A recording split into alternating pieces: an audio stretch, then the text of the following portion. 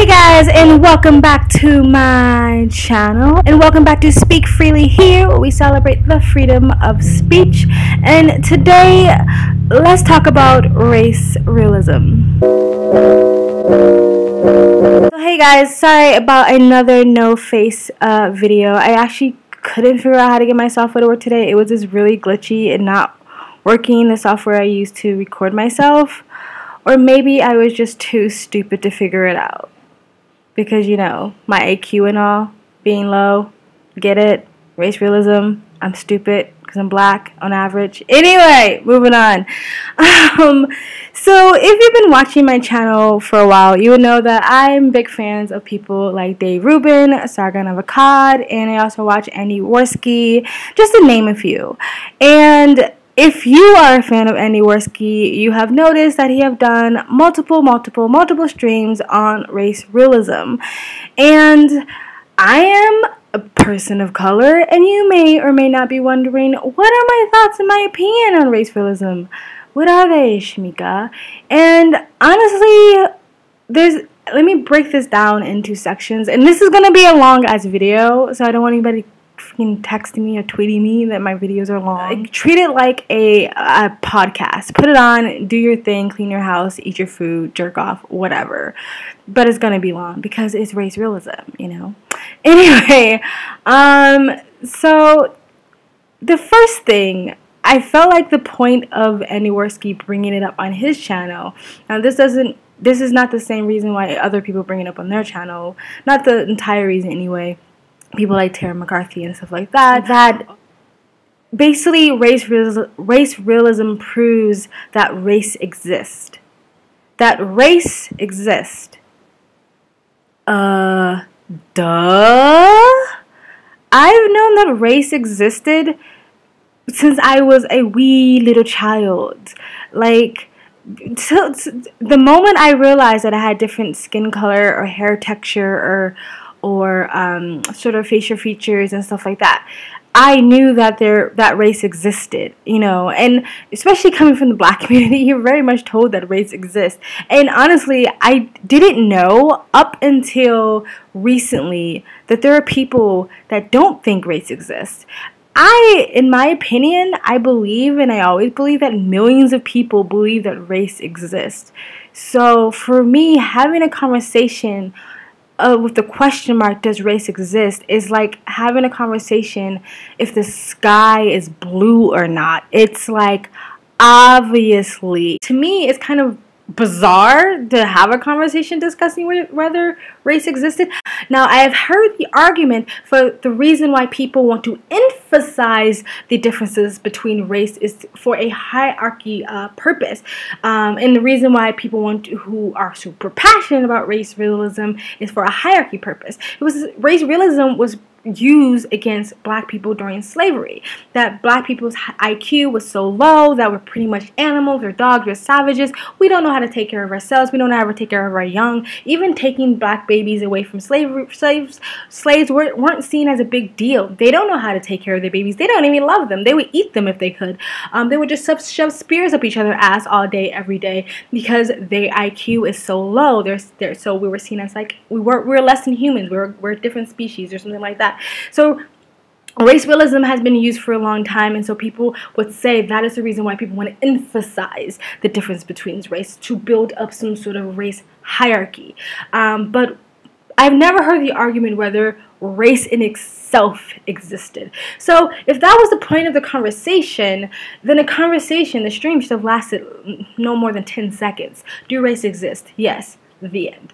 I watched all his streams, and I watched his streams as objectively as I could. And personally, I feel like I was completely objective, but I'm trying to be objective about my objectivity and say maybe there was a hint of bias in there. So listening to multiple streams or conversations about race realism, where I personally feel like the majority of the conversation of race realism was focused on IQ. Like, they very rarely went to any other sort of differences. You know, once in a while they brought up the sickle cell anemia thing, that black people are more prone to it. They brought up some, you know, very superficial differences like our skin color, our facial features, our bone structure, stuff like that. But for the most part, it was very much focused on IQ. I do believe that I very much objectively watch these streams. I'm a black person. I think it would be hard to have absolutely no bias by listening to conversations like this. But to be honest, like, I feel like being emotional about this situation, no matter what color skin you are, is kind of like pointless to be emotional about it, because at the end of the day, even if this is all completely factual, even if IQ works in the way that they particularly say that it does, even though there's other people that have argued against that, but let's just talk about the people that was in AndyWarski's streams. Even if everything, what they said was on point, factual, guaranteed, it still doesn't affect my life in any way. It doesn't affect my life at all whatsoever. Like, my life isn't going to change. The goodness that I have in my life isn't going to be diminished. My freedoms aren't going to be taken away. I'm not going to wake up, even if I listen to this and I said, I believe everything they said, I'm not going to wake up tomorrow and just all of a sudden feel stupider. I'm not going to wake up tomorrow and I'll be all of a sudden be like, I don't know how to tie my shoes or work a computer or how to do math anymore because now I found out on average I'm stupider or something like that. Like, it's not going to affect my life in any way. My life is literally going to continue just as great as it is now, no matter what their opinions are. They're just some YouTubers on YouTube with an idea. If they were maybe politicians, if they were my boss or my teacher, then maybe I would be like a little bit more like I'll be more vocal about it, like against what they're saying, or maybe I would actually invest in more time and actually doing more research in what they're saying. But honestly, whether it's true or not true, it doesn't affect my life in any way. It doesn't, you know what I mean? If they were teaching it in academia, I would be a little bit more like the skeptic. I'll be more skeptical about it. Just like when they teach in academia that all white people are evil or all white people are inherently bad or something like that.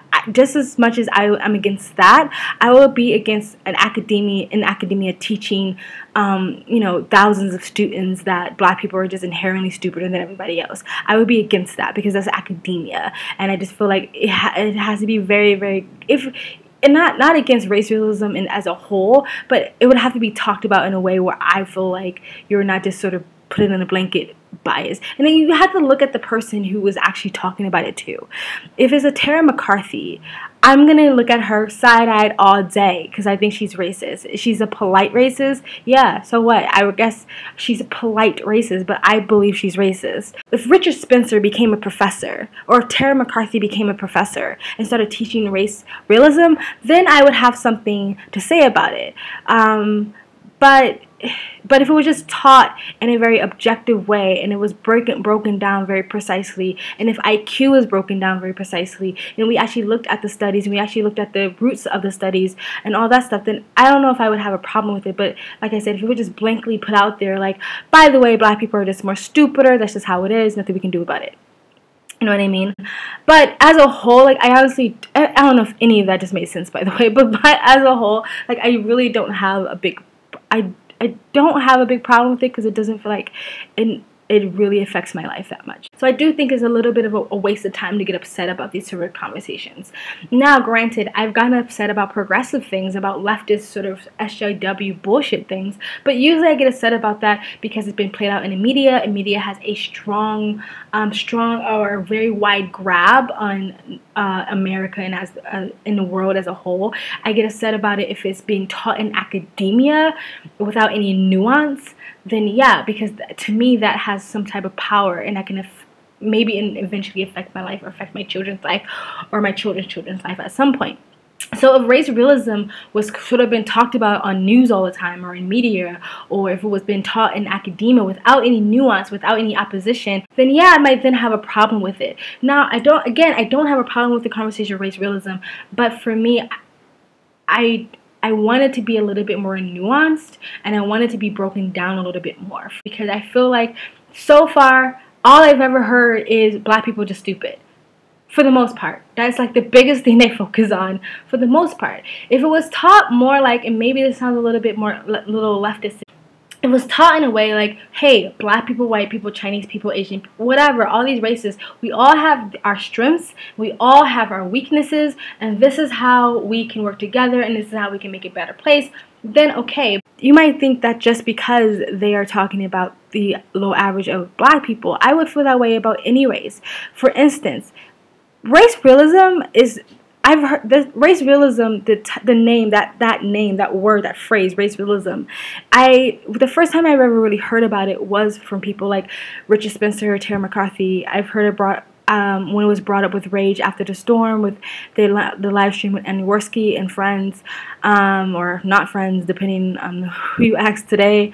But the idea that different races being inherently a certain way and therefore they need to be separated from the masses is not the first time I ever heard of that. I have heard of that all my freaking life.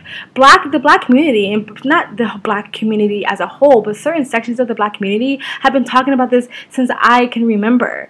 Just like there are white nationalists, there are black nationalists. Just like there are white supremacists, there are black supremacists, and there's the Hotep and the black separatists. Black people have been talking about that white people need to get out of America for generations now, and they use examples like history. I've talked about America and white people are not the only race or the only country that have done things like, you know, genocide or slavery, or you basically take someone's land and stuff like that. That's gone around the world in different countries for many since the world existed, right?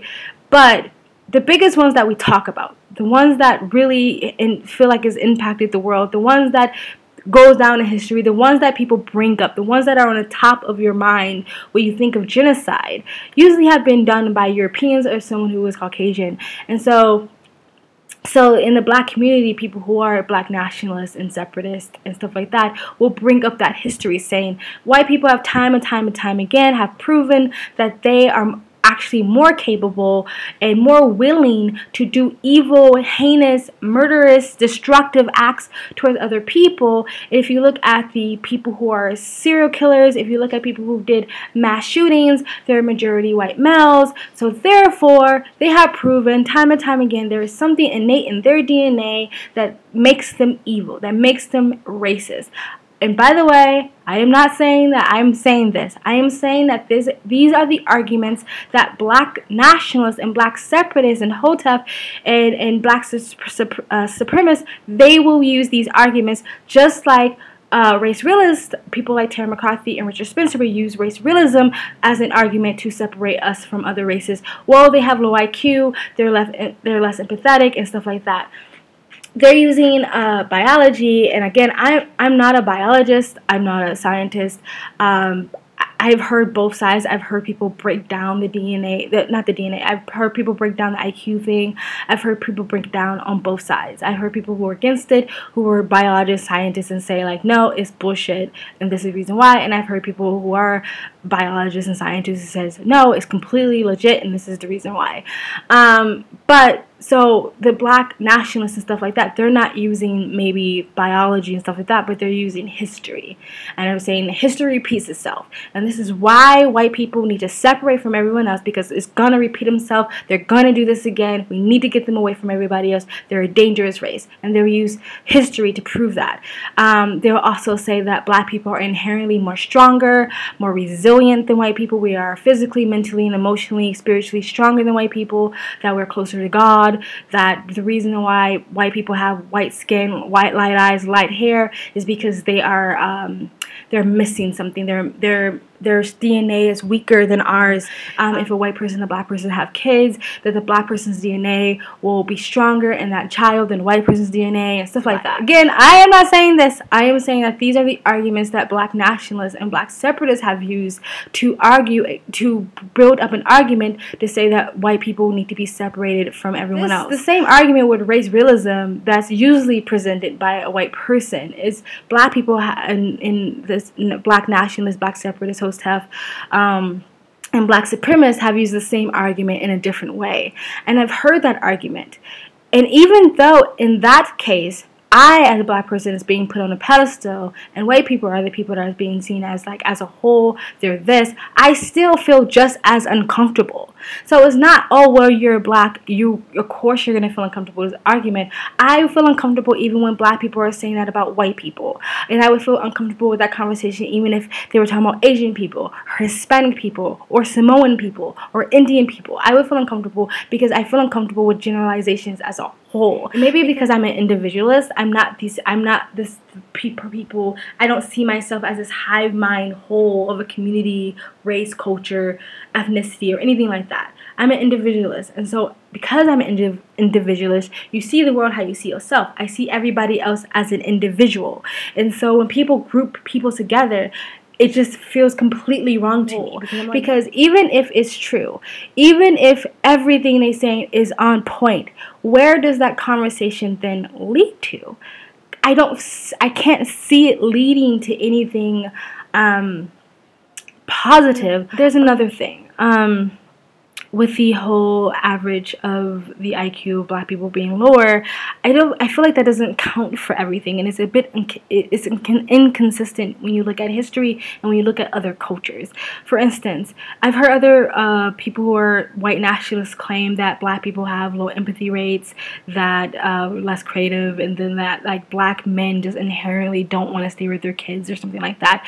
Well, then how do you speak for from the 50s on up to the 70s, mid-70s, where the black family unit was actually really, really strong, that we didn't always have a fatherless home issue, that we didn't always have a black-on-black crime issue, that we didn't always have an age issue or an abortion or high abortion rate issue, that was not always an issue in the black community, that there wasn't always this heavy dependence on the welfare system, that wasn't always there. So if black people are just inherently have low IQs, or inherently have low empathy rates, or inherently don't want to stay with their kids, then why did that time ever exist? Something happened. If white people are so much inherently better, then why are the fatherless homes on the rise in the white community? If white people are so much inherently better and black people are just so inherently more stupider, I don't even know if that's a word, why is the dropout rate rising in white men when it comes to college, when it comes to education, and the college rate and the graduate rate is going higher, increasing in the black community, especially when it comes to black women. So to me, it's like, it doesn't stand the test of time, or it doesn't really make sense in every single situation, especially when it comes to African immigrants. And they mentioned this in one of the AndyWarski's streams when he brought up with Tara McCarthy, that some of the highest honored graduates are from African countries, and she kind of tried to make it seem like, oh, well, that's like the exception, that's like, like, okay, 1 in 100 Nigerians are smart. Actually, no, that is in Nigerian culture. In Nigerian culture, education is very much emphasized. Not only education, getting a very good job, earning a high amount of money, and family unit is also very much emphasized when it comes to Nigerian culture.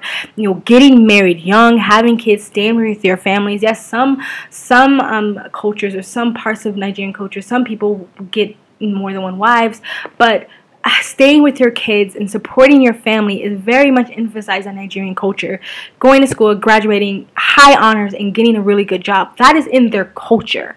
That is not like, oh, 1 or 2 of them gets to escape the dumbness. No, that's just in their culture. So how do you explain that? I've heard other arguments about this, and black people have argued this against black African immigrants, and there are black people in university right now saying that they should stop letting as many African immigrants into colleges, that they shouldn't be able to get scholarships, that they're pretty much like white people, basically, that the reason why the African immigrants do better than African Americans didn't experience slavery.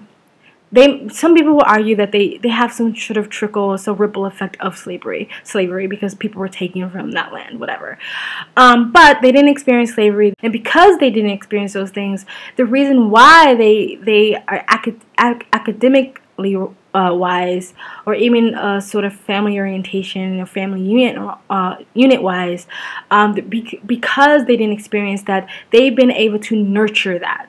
They've been able to nurture their IQ level, they nurture their academia, to nurture their family unit, to nurture their culture, to be a bit more stable and have maybe a stronger foundation, right? And because of Black African Americans, they come from that generation of slavery. It was 300 years of slavery, and people might argue that that will affect people's DNA in some way. 300 years of slavery, and then after that, segregation, Jim Crow, civil rights movement, all this other stuff, just being treated kind of poorly, like kind of pretty much like shit. Because of that, that actually stopped our progress of nurturing our own IQ or nurturing our own culture. That because of all that destruction, we didn't get a chance to build a big enough and strong enough foundation, and that may be a reason why Black people do struggle a little bit more with academia and stuff like that, beyond the poverty levels, beyond the low income, beyond the fatherless home, beyond all those things. Because of that, that's the reason why we struggle. But it has been proven, if you take a small child or baby and you don't nurture that child, not just nutrients wise, that's important too, but not just nutrients wise, but if you don't nurture that child with physical affection, with any type of mental stimulation or intellectual stimulation, then that child would actually become stunted, not just in physical growth, but also a mental and emotional growth, right? And this has actually been seen throughout history. There's been some studies like that. Two in particular that stands out in my mind. There was one girl that was actually, her parents like pretty much raised her in a dog cage. Like she was never or very rarely let out this dog cage. They never hugged her. They never gave her any physical affection. They never or barely ever spoke a word to her, so she didn't learn English. They fed her like an animal. And when they finally found her, I think she was a teenager when they finally found her, but she had a body of a 7-year-old and a mind of a toddler. Now, this is not was someone who was born mentally retarded. This was someone who was born in a healthy child. And if she was given the opportunity that, you know, she was giving the right nutrients, not just food-wise, but the right nutrients when it comes to mental, intellectual stimulation, affection, love, physical touch, stuff like that, and she would have grown up to be a healthy, well-rounded human being, an adult. Now she's in her 20s and her 30s. She's done a little bit better, but she still has a mind of a child, and her physical growth is still very much stunted.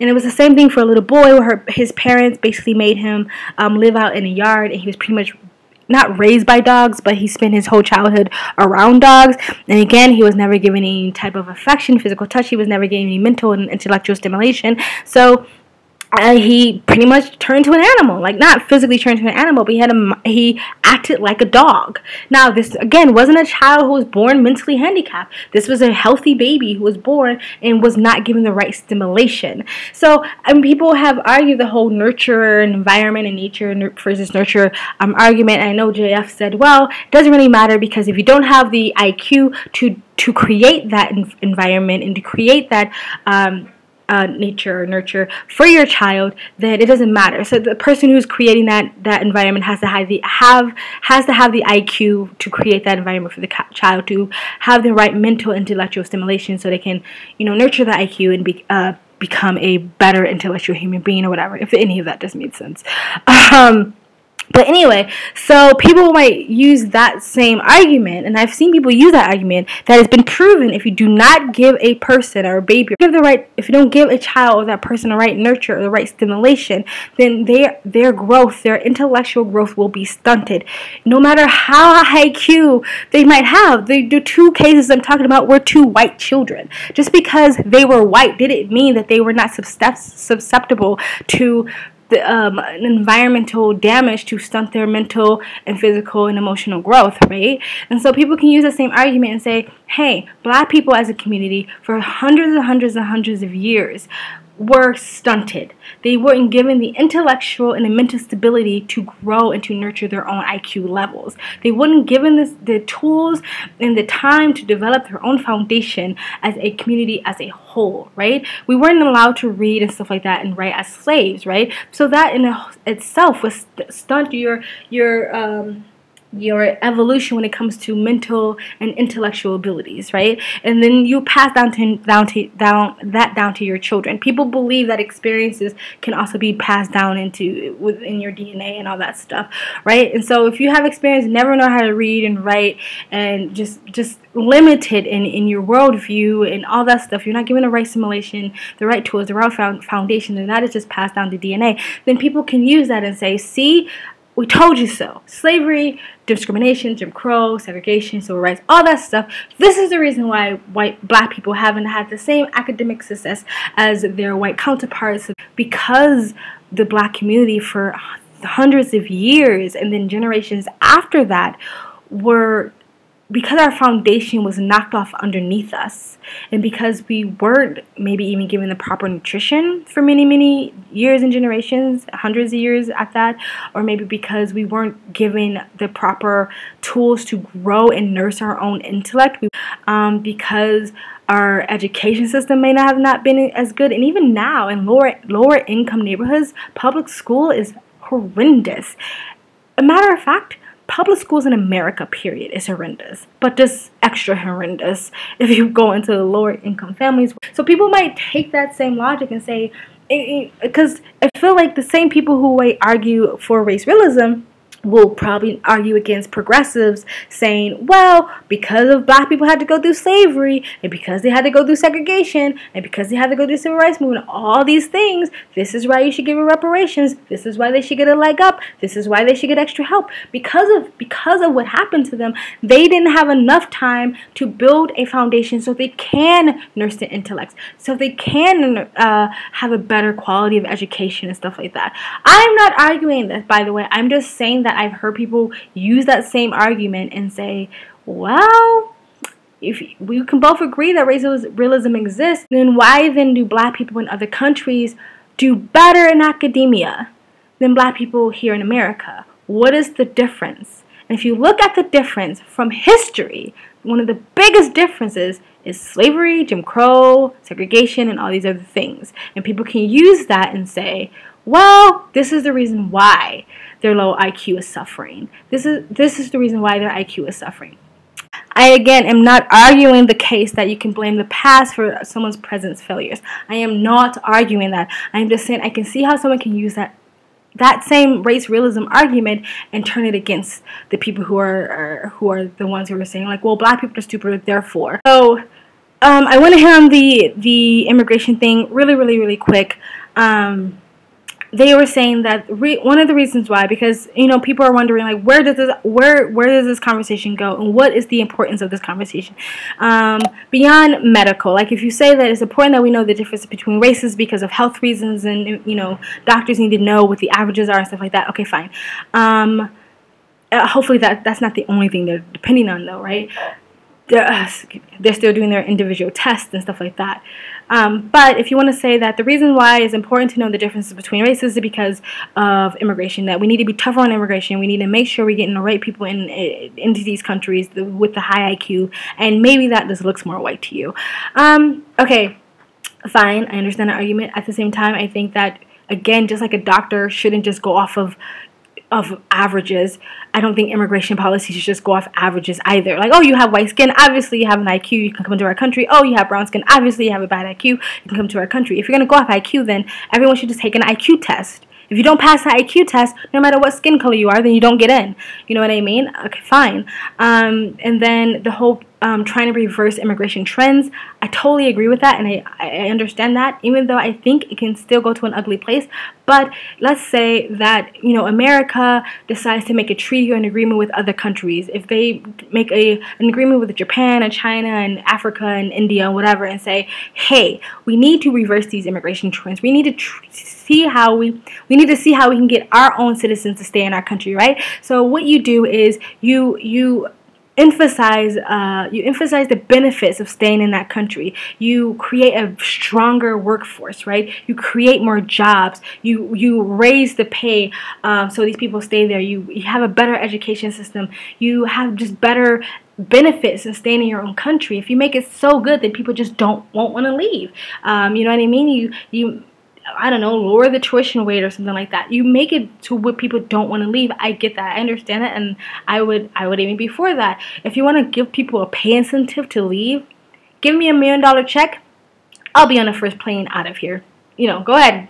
$1 million.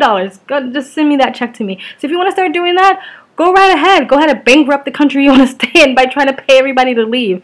But I do understand reversing their immigration trends. I get that. I just feel like you have to really look at the long-term effects of things. Like in China, when they made the one-child law, I do think at the time they thought they were doing the right thing. They were trying to benefit their country. They saw that it was overpopulating, and they were like, we don't have enough food, enough space, enough education, enough jobs to cater to all these people. So we need to stop the growth of our population.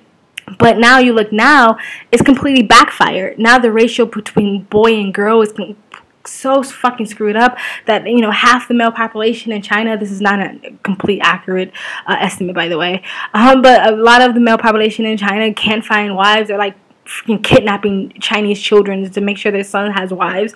Like, it's just turned to a bad situation, because I think that they were a little bit short-sighted. So I do believe that this whole ethno-state thing, the whole immigration thing, the whole even racialism thing, I think in the long run it can turn into an ugly conversation and an ugly situation. And I think a lot of people aren't really looking, are pretty short-sighted. Even the whole ethno-state thing.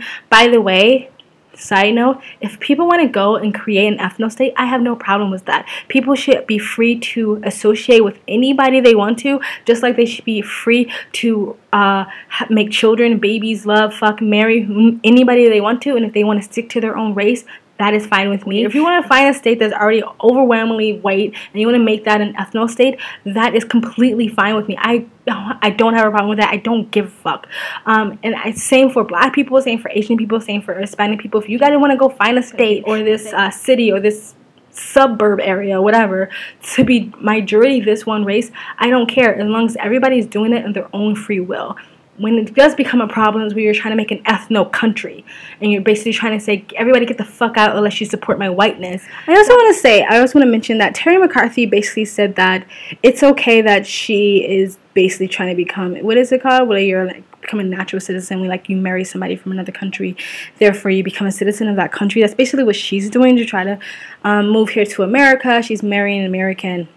I mean, she says she might move somewhere else in Europe, but basically that's the only path she is on now, even though she argues the fact that other people from other countries should not be allowed to do that because they're brown, and therefore on average they may have a low IQ, and it's different for her because she's white, therefore on average she has a higher IQ and she has higher potential, I guess, to add something good to this country. First of all, I want to see your resume. I want to see what you have done thus far for this country. That's so amazing that you are like 1 in a billion and we have to take you in. The second thing is the idea that, well, I'm white, and because I'm white, if you look at history, this country was built, you know, well, on the backs of slaves and stuff like that. But the people who controlled it and I guess had the innovation and the idea and the creativity or the curiosity or the bravery to go and conquer other lands and develop a country. If you look at the history of people who innovated, who designed, who created, who found cures for diseases and inventions that we still use today, if you look at the history, then you can say, well, the majority of them are from European descent. Therefore, because I am from European descent, I will create something great too.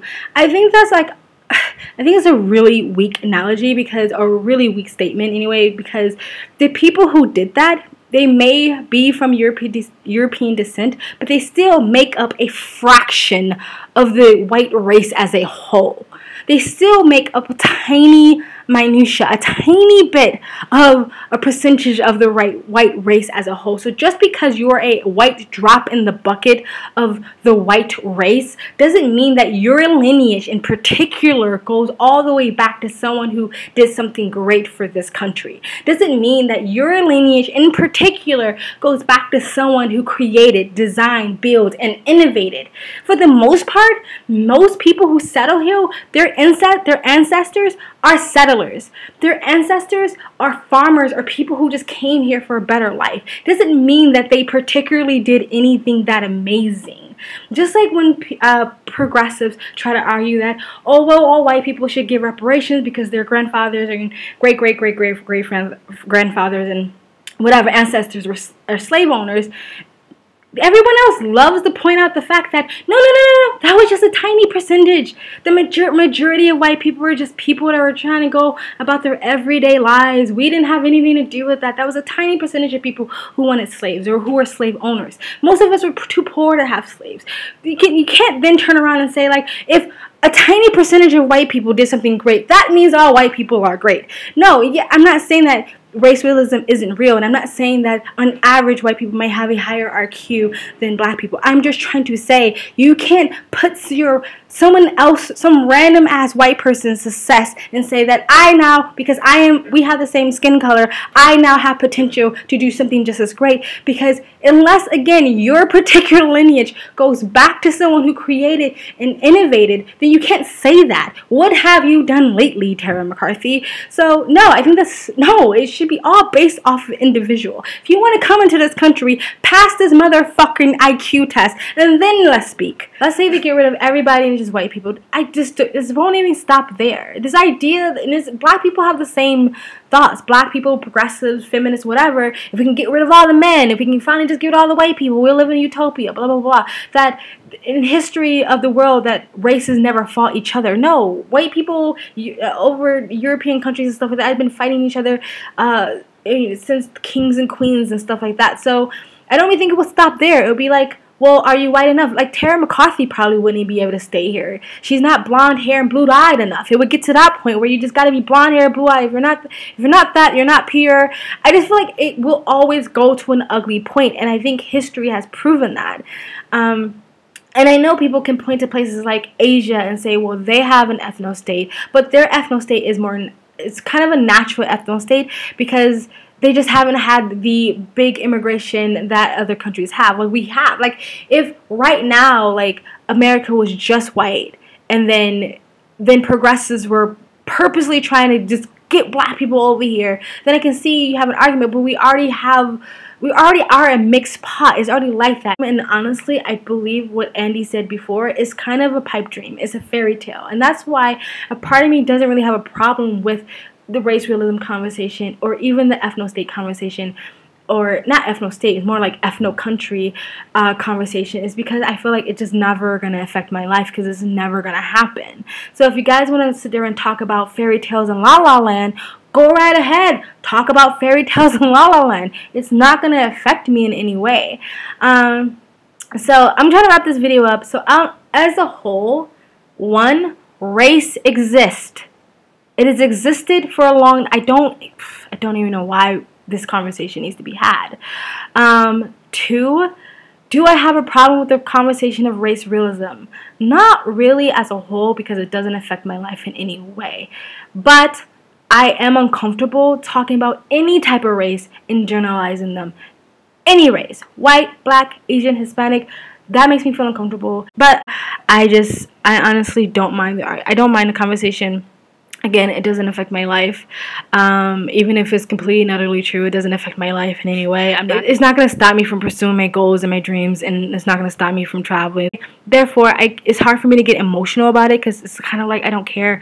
But I think that I would care more for Andy anyway, for Andy's sake, because I like him, to the extent of where the conversation is going to go.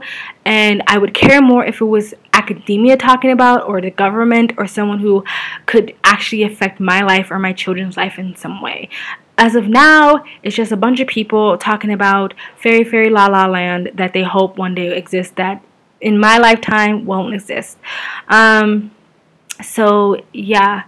But yeah, I do think there's an argument for the whole reversing immigration trends. I can see that.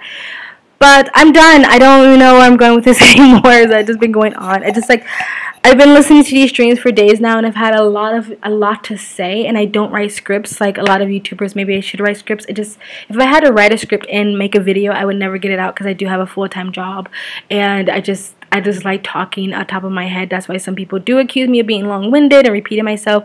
Sorry, I don't write scripts. It feels unauthentic to me to write scripts. So yeah, anyway, I'm done. That was just my stream of consciousness.